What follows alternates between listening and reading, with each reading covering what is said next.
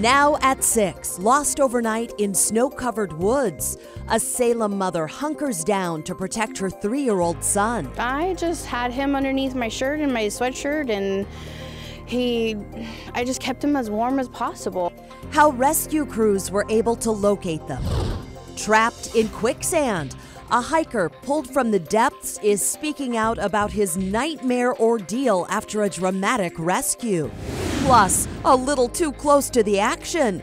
An errant puck nearly sends this hockey analyst to the ER as it whirls by his face. And on the brink of going broke, an Astoria couple strikes it rich. And it happened just right there when we needed it the most.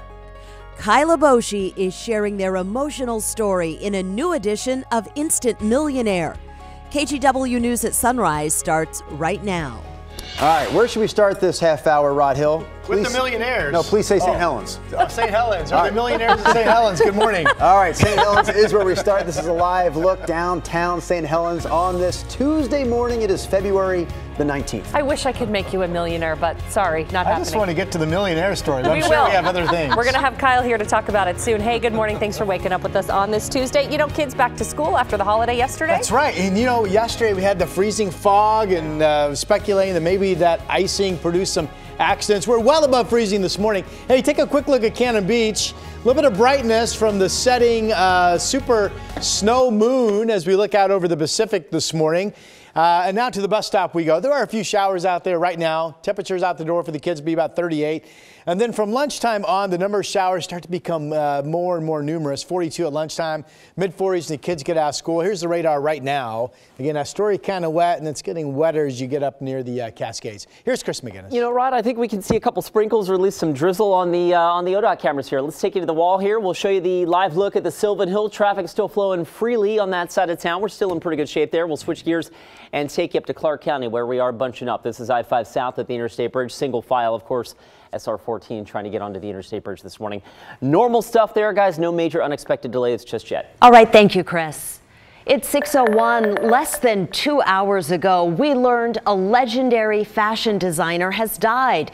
Karl Lagerfeld was the creative director for Chanel and Fendi. The BBC is reporting this morning he'd been ill for several weeks and missed a number of fashion shows.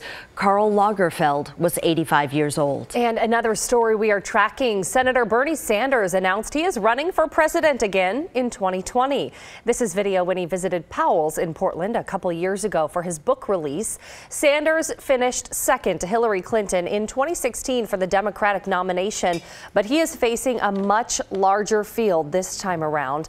At least 11 other people have declared they are running for the Democratic bid. Both of those stories new this morning. This is one we've been following, though, since yesterday morning. Oregon now officially one of 16 states that is suing President Trump over his national emergency declaration to pay for a border wall. And that is the focus of our viewer voice poll this morning. We want to hear from you. How do you feel about Oregon joining the lawsuit? You can vote right now. The legal challenge was announced as protesters gathered across the country in opposition to the declaration. So this was the scene, Brenda, yesterday at a rally in Vancouver. There was another demonstration happening as well at Portland's Waterfront Park. The people that we spoke to at these events say the president's move is a, quote, power grab. And they also said they're not just upset with the White House here. This un-American act sets an extremely dangerous precedent. President Trump should not have the option to declare an emergency every time he doesn't get his way. I'm more irritated with the Congress and that are not reacting, standing up to him, that are protecting him. That's chilling to me, you know, that they're not taking this stuff more seriously. So we haven't heard any response from the president yet about the protests or about the lawsuit. But again, we do want to hear from you this morning. How do you feel about Oregon joining the lawsuit against that national emergency? You can weigh in a couple of ways, kgw.com/vote, or click on the Vote Now tab in our KGW News app. It is 6:04 now. A mother and her 3-year-old son are recovering after spending the entire night stuck in the snow at Silver Falls State Park. They got lost while they were hiking at the park near Silverton. KGW's Tim Gordon is here. And Tim, how are they doing? Ashley, mom suffered a little bit of frost nip. Otherwise, she's fine. And she kept her little boy bundled up and safe, waiting for help. But it was a long night. We like going hiking. We've gone hiking there before several times, no issues, you know. This is Josie Chisholm, relieved she and her son Logan and her boyfriend are all okay. They went hiking Sunday afternoon. It was a beautiful time at Silver Falls, the winter scenery spectacular.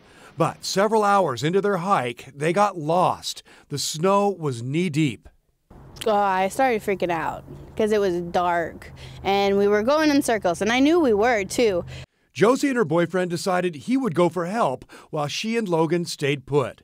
He left them reluctantly, concerned for their safety, but Josie and Logan did all right. They got under a tree for shelter, and the mother looked after her boy.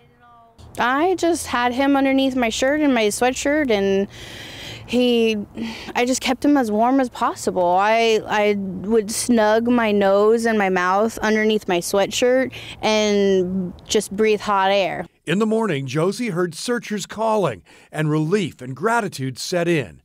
They were rescued and guided out of the park. I just broke down in tears, and it was nice to see someone. Good ending there. Josie's grateful to her boyfriend and rescuers, and help couldn't have come soon enough. She says her feet felt so frozen, she was really worried about them. But the frost nip really on her face and fingers. One other thing, they've been hiking many times before, including at Silver Falls. This time they had trouble never had before. A reminder that you should always be prepared, extra clothes, maybe some food and water, and keep track of time and exactly where you are. All right, Tim. What do we do? Stand up, fight back! Teachers and school staff rallied at Oregon State Capitol calling for more funding for schools. So this is something that teachers have been talking to us about in our Classrooms in Crisis series. We heard many of the same stories from teachers yesterday. Students throwing chairs, disrupting classrooms, taking away from instructional time for the other kids. Teachers told us about the lack of counselors in schools as well, and the desperate need for more trained staff. Representative Barbara Smith Warner, that is, told us the Joint Education Committee is working on a solution. We're going to do this session. We're going to do it sooner rather than later. And I'm just eager to get it done. Everywhere I go, people say, are we really going to do it this year? And I say, yes, we are. The committee is working on a proposal to create a dedicated revenue stream for schools that would pay for mental health services and other resources. It's 6:07, time for some other national headlines in your morning rush. More than a dozen people had to be rescued after a SeaWorld ride left them stranded in midair. Fire officials snapped these pictures as passengers got off the Bayside Sky Ride in San Diego. Apparently, a big gust of wind tripped a circuit breaker, causing the ride to just stop. It took 4 long hours to get each of the 16 people back to dry land. And we've all seen this iconic photo, a sailor in New York celebrating the end of World War II, kissing a woman in Times Square. Well, we have learned that sailor, George Mendonça, died at the age of 95. During the war, he served on a Navy warship. His daughter says this picture was always an important part of his life. And check this out, drone video captured Las Vegas homes covered with a dusting of snow. It doesn't happen very often, but go figure. It's already snowed twice there just this month. The last time Las Vegas saw a trace of snow before this winter was on Christmas Day in 2015. And that's your morning rush. 6:08 is the time. We move now to this. I would say not the biggest story of the morning, but I'm going to call this the craziest video we're sharing this morning. I mean, look at that. That is hockey analyst Pierre McGuire. He is a rinkside reporter for NBC Sports during their hockey broadcast. And you see, that is a puck flying off the stick of a player there in the ice, just breezing by his head. I think it actually may have nicked his glasses. I mean, it is so close to hitting him right in the face, which would have certainly done damage, if not worse. You see that it does go past his face. It ends up touches him. No, I don't think so either, Brenda, but man, it's close. It did hit the camera behind him. It broke the camera. Fortunately, McGuire wasn't hurt. The photographer wasn't hurt. Nobody was hurt, but that is crazy video. And there was plexiglass right there, so it was like the perfect bizarre angle over the glass and then right over the gentleman's shoulder. Everyone is protected now with netting around the arena, but the players that are on the benches, they could still get hit by those pucks. And that sideline reporter, or that ringside reporter, they're sitting there in a position where they can get hit if they're not paying attention. That's why the players have no teeth, but that's part of it. Reporting on it.